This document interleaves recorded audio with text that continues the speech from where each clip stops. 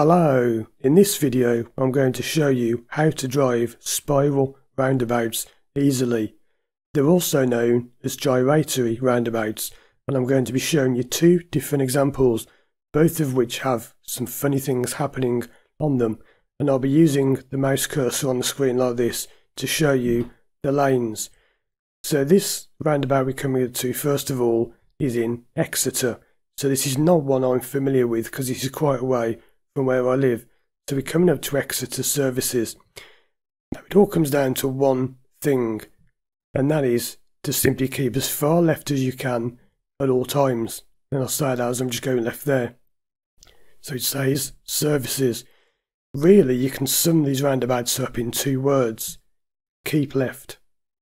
People make this so complicated, and I've trained hundreds, maybe thousands of driving instructors, and I see them getting into such a mess trying to teach this, and they're getting out diagrams and drone footage and all this sat-nav images. You're making it too complicated. I'm going to pause the video and let's have a look at how easy it can be. So we're going to the services, and I'm sorry the video quality is not quite as good as always on this sign. It was a really hot day, I think, when I filmed this, and it was kind of blurry on the screen or whatever, I don't know, but normally it looks better than this. But we're going to services. Now the funny thing about this roundabout is, unfortunately, it also goes to a place called Soton, and you'll see why that's a problem in a moment. But we're going to services. So the first piece of information you can get from this is that it's to the right. Imagine it's a clock face of 12, 3, 6 and 9. We're going to 3 o'clock. So we know if we go into 3 o'clock, it probably won't be the left lane. There are some where that does go all the way around, but those are extremely rare, and on a roundabout of this size that won't be the case. So let's run the video forward. And remember what I said about keeping as far left as you can. So we look at the sign here, which in real life you can see from back here, but again with the camera's not quite as good as a human eye. So it says services. But this is one mistake people make. Let's pretend that lane isn't there just for now. Let's imagine there are 3. I would say probably one of the most common mistakes I've seen experienced drivers make and new drivers make is this. They all think, I'm going ahead, so it's the middle lane. And they just go ahead, middle lane, that's it, done it. Wrong. Remember what we said earlier. You always start looking at the leftmost lane. So this is the way you do gyratory roundabouts easily. You look at the left. Does that go the way I want to go? No. Look at the next one. Does this one go the way I want to go? No. Does this one? Yes. So you keep as far left as you can. So imagine this one wasn't there. Imagine there were just these 1, 2, 3. This one goes ahead. Now we're not bothered about where it actually goes in this example. Let's just say that these 2 lanes both go ahead. If you come up to a roundabout where the left and the middle go ahead, and you go straight to the middle, not necessarily wrong, because that one may go the same way, but that's the overtaking lane. This is the one you actually wanted. You keep as far left as you can, and the way you do this is you always go from left to right. Do you think, does this one go where I want to go? No. Does this one? Yes. So that's the one you want. Where people go wrong is they just look at it and think, oh, is it that one? Is it that one? Is it this one? Is it that one? Is it that one? Is it that one? What all you need to do is look left to right, and the first one that goes the way you want to go is for you. Now we'll all play this video through normally in a moment, but I'm going to do it like this just for now to show you. So it says services, and unfortunately it also says ston, which can look like service station, but this isn't station, this is Soton, the place we spoke about earlier. That's why it's unfortunate, because it looks like it's saying service station, but it's services and Soton, a different place. These don't go to the services. So let's just say that one did, and you were in this lane. It's not wrong, but remember you want the one as far left as you can. So let's play the video forwards. As we go round, you'll see here, again, it says services. I know you can't see that well in this video, but it says services there in the right hand lane. And on the floor, it also says serve. So all you've got to do now is simply stick to the lane and you follow the lane.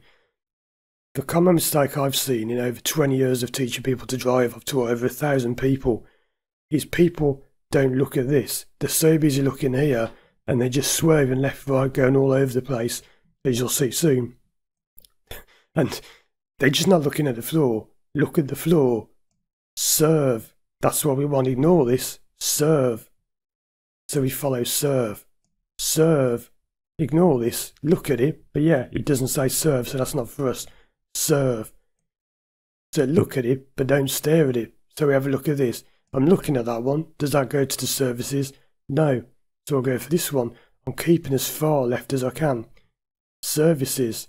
Services. It says services there. I know you can't read it that well on the video maybe. Now you can see services.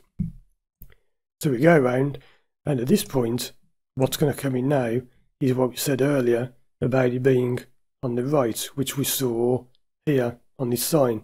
We know that the road is on the right. Now don't worry about counting the exits. If you can, great. But sometimes with these like stumps here, it can be hard to think, well, is that a road? Sometimes it can be, sometimes it's not. So just think, okay, it's on the right. So we know that if we've gone as far round as this, and we go round and round and round, we know that soon we are going to have to start moving over. Because you're not going to go round and round in the right all the time, otherwise you never come off. You'll be going round and round. So we know we're getting closer to our exit. So the closer to it you're getting, the more round the roundabout you've been. And this was the 12 o'clock there. So we've come from here. We've gone past the first exit on the left. We've gone past the second exit ahead. We know that if we're going on exit 3, 4, 5, we're going to have to start moving over soon, because otherwise we're going to go past it. So we're coming around. There's exit 3. So we know that we're going to have to start moving soon. And these signs you can't see here on the camera, in the video, but you can in real life. And that there is saying services. So I start to move that lane. And notice, people say, well, it's confusing, the lanes keep changing. They're not changing at all. You're following the line. Notice this white line. We're following the line. This one's different. Don't follow that. You'll end up in the roundabout, because that's Philly's coming from this way. We're following this white line. I'm just keeping the white line on the left. And I go, services. And then we're looking again here, and you can see it's saying services there. Again, you can't see on the screen, you can see in real life. Services, lane 3. We follow the lane. Don't swerve over there, don't swerve over there. Follow between the white lines, like that. And there you go, we're at the services. And then you simply go right on this one, services. It says ahead. That can be a bit confusing. It's quite a modern way to do this. They put an up arrow for everywhere, even if it's actually right. They put it as ahead. But think about what the word ahead means. Ahead is anywhere ahead of you. So if you're driving, you're always going ahead really, because you're going ahead. So it's a bit of a strange way of doing it, but that's how it's done. And then you go right and you're there. So let's now play the video from here. So we come up to the roundabout, and I'm just going to let it play at normal speed, and I'll be giving you commentary as you go around. Notice I'm rolling up to the lights, not stopping dead. That helps you save a bit of fuel, and it's just, that's an advanced driving technique. You don't just stop dead. But we're not bothered about that for now. We're coming up here. We're going right to the services, following serve. Serve. Follow serve. I'm looking at the floor. Serve. Does this say serve? No. That's not what I want. Watch out for the car signaling right. Serve. Following serve. Not following the line here, following serve. Yes, you follow the line, but you have to be careful not to follow into a different lane. Serve. Lights are on green. Checking my mirrors. Now the line moves, and the lane's gone, and we're in lane 3, going to services. And I'm not saying this is easy all the time. This is not easy. Sometimes these can be complicated with the lights and not knowing where you are. But all I've done is follow, serve. And here we are again. Serve. We're just following the serve. Now, if you get it wrong, can you change lanes? Well, you are allowed to legally, but you've got to be careful. Notice this white car was signalling right. So are they going to change lanes, or are they just going round? You don't have to always indicate. You notice a lot of people are not signalling. You don't strictly have to on these, because sometimes a signal will actually create confusion. This car, if they're signalling right, you think, well, are they going round, or they change the lanes? It can be confusing. So if you do indicate, you've got to decide, would it benefit someone without confusing anyone? Notice how people just aren't signalling. It's often better not to on these. If this car signals left now, it could mean they're coming off, or it could mean they're trying to change lanes. So it's confusing sometimes to indicate. You've got to make that choice as you go. But let's go and have a look at another roundabout now where something goes quite wrong. So here we are coming up to Stratford-upon-Avon, which is famous for being the home of Shakespeare. As you can see from here, Shakespeare Stratford. And it's also where the great TV show Shakespeare and Hathaway is filmed, if you're a fan of that show. So anyway, here we go. And we're coming off here, and it's the same principle. It's simple. We're just going to keep as far left as we can, but not quite as far left as somebody keeps on this roundabout. So here we go. Now, I do know this one, but I haven't been here for quite a while. So Stratford, again, like the other one, it's at 3 o'clock. So this would not be the left lane, very unlikely, because as you can see, there's a bit of road there that goes off to the left. It's highly unlikely you go all the way around in the left lane on the roundabout like this, because it just wouldn't normally work like that. But there are some where you can go right from the far left lane. If it does, you will see an arrow on the floor like that pointing right in the left lane. So we know again it's 3 o'clock direction, 12, 3, 6, 9 like a clock face. So that's 12 o'clock, 3 o'clock. We're going to 3 o'clock. So let's go round. It does help if you know the exit number, but you don't have to. So in this case, it's exit 1, 2, 3, 4. We don't count these stumpy lines. Now sometimes they can count. Whether that's because the sign's wrong or whatever is not always clear, but sometimes you can go off some of these. But we want exit 1, 2, 3, 4. So we come up to the roundabout, and again here on the floor it says all routes. So we find there, because all routes is everywhere. We go in here, and it's Stratford. So we're going Stratford, not Cirencester, not Coventry, not Warwick, Stratford. So we come up to the lights, and again I'll play this through at normal speed in a bit, but let's just run through a bit for now. So we come up to the lights. On this occasion we stopped because you can't always roll up, you have to sometimes stop. That car signalling, I've been using something called profiling on that car. I won't go into that now, but profiling this van, whatever, may have the wrong lane. I'm not going to say much about this for now, but that car had been driving a bit hesitantly on the motorway, so you kind of think, well, they might be a bit hesitant here. Notice how the van got the lanes wrong, as it were. They moved over. Is it illegal to move over? No. You can change lanes if needed. You don't want to, but sometimes you have to. And what we said about keep as far left as you can applies here. Watch this. You see how I'm staying in this lane? Yes, I'm going right, but I did not go into that lane. That would be for if you wanted to do U-turn and go back on the motorway I just came from. So I'm staying in my lane. Notice the lines. I'm not crossing the line. Generally, but not always, if you cross a line, then you've got it wrong. So again, this car crossing a line, not illegal or anything, but car, van, whatever you want to call it, vehicle. Generally speaking, if you get it correct, you don't move to the right and you don't cross a line at all. But each one of these roundabouts is different, which is why, although I say how to drive them easily, you have to bear in mind, I've been driving, I don't know, 25 years or more, so I've got a lot of experience. I worked out once I've done, I think, over 250,000 miles, probably way more than that. I've probably actually over 500,000. So I've done 250,000 with learners, and I've done over 500,000 miles on my own. But just doing something for a long time does not mean you're doing it correctly, as you'll see in a moment. So again, Stratford, here we go. 2 lanes, go to Stratford. So I could go to that one, it wouldn't be wrong, but I want this one. So I'll stay in this lane. Now this is where something goes very, very wrong. So we're coming around, I'm staying in my lane. And again, it's saying here, Stratford, lanes 2 and 3. So lanes 2 or 3, either one's fine. But as we go round, here is a great example of why you must be checking your mirrors thoroughly. If I hadn't checked my mirror here on the left hand side of my car, what you call the near side mirror, near side is this one near the curb, offside is the right, away from the curb, off, away from the curb.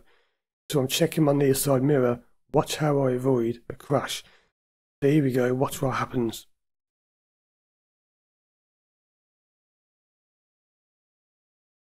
Very bad lane discipline from that car. I mean, look, they were heading for the motorway, and if I hadn't been checking and seen them and I started slowing down about here, you notice I started braking, slowing down. I saw them coming. If I hadn't seen that coming, if I'd have been just driving without checking my mirrors, busy looking at the sign, accelerating, smash. You do have to be careful on these. So Stratford, 2 left lanes, so this one or that one. This car has got it totally wrong, because this is what we said earlier. If they were in the left lane, watch what they do. Bear in mind here they're in the far left lane, okay? So they're in this lane, watch where they end up going. When you forward a bit, watch where the silver car goes.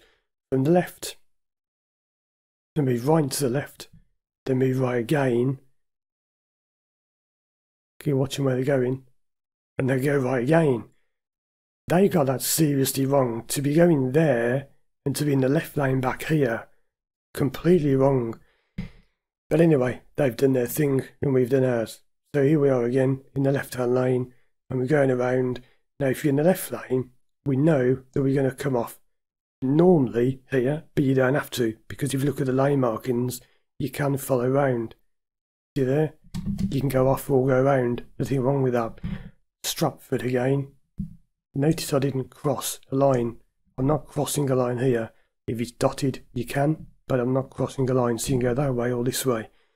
I'm in the left-hand lane, Strat, and off we go. Now this can be confusing, this thing here. People have asked me this over the years. They say, well, I can't go left. I want to go left and go off there, but I can't. No left turn means here. It means don't go there and turn left and be going swimming upstream against the traffic. You can't go left there. It doesn't mean you can't come off here. So the lights change, off we go, and that's it. We go up here, and then we're off. And similar sort of thing here, we just go left to left, nothing really to show you there. So let's go back and watch it at normal speed. So I'll do it from back here. So we're coming up, all routes Stratford. So on the right hand lane, 3 o'clock, 4th exit. So I'm following Strat. I'm considering rolling up to the lights, but it won't work on this occasion.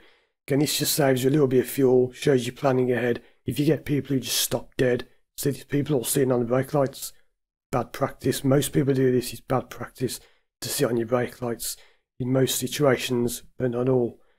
Something I've seen a lot of instructors do this. A lot of instructors teach people to sit on the brake. Very bad habit, but that's changing now. We're getting into things like electric cars, but that's for a different video.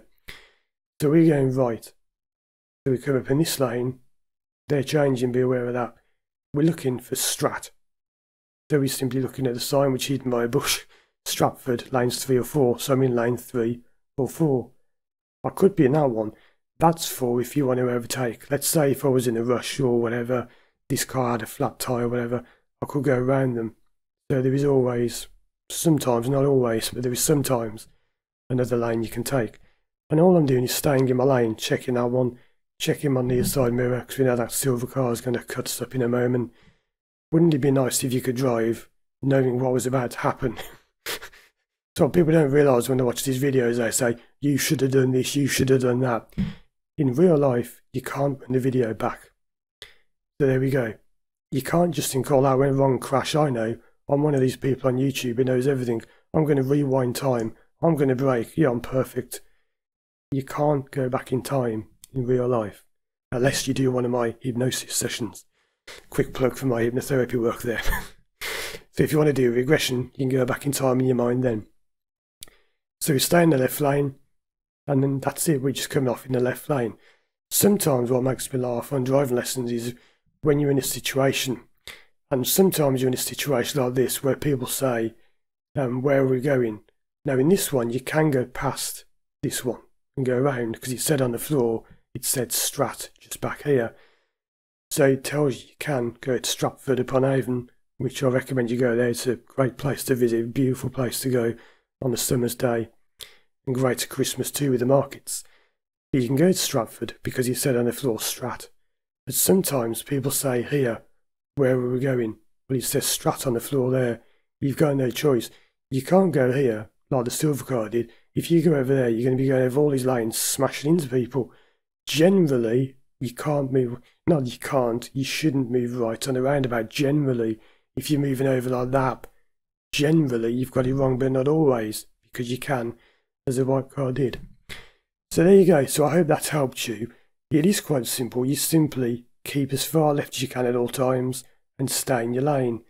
I know I've been talking a lot there and giving you as much help and information as I can, but it is quite simple. Some of them are difficult, don't get me wrong. Do I ever get them wrong? Yes. Do I make mistakes? Yes. Am I the perfect driver?